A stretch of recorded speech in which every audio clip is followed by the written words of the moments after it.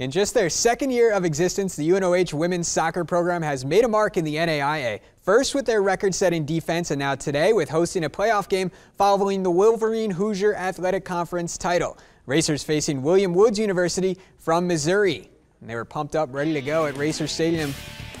Temperatures in the 40s at game time, so a little warmer than past games. Early in the match, Alice Coyne, nice in-swinging corner, and they say that went over the goal line, so that's how the scoring opens.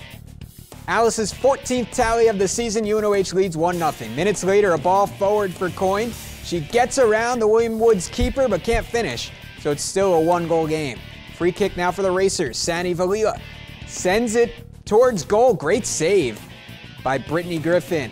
Owls free kick now. Hard shot comes in. It's quickly headed away by Hannah Baines. Superb defense all season long from this team. Second half now. Coyne at the top of the 18. Has a look. Buries it. Her second goal of the game. It's a beauty. Racers now with some breathing room and a 2-goal lead. Other end. Sarah Crispin challenges Nadine Stonechek, but the keeper is there for the save. Continues her fantastic play as well. Later it's Coyne again. This time with the right. That's a goal, hat trick for the senior. UNOH in front 3-0 and running away with it, but they weren't finished. Ella Husko leaves it for Marie Adram. She sends it across right to Caitlin Gronis. The Shawnee grad settles and scores. That's her 6th goal of the season.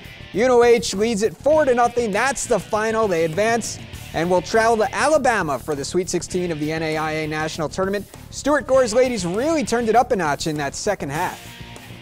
Yeah, I mean, first half we didn't really perform at all, but I mean, as you can see from the score, second half, you know, we came out, played how we can play and got the goals we needed.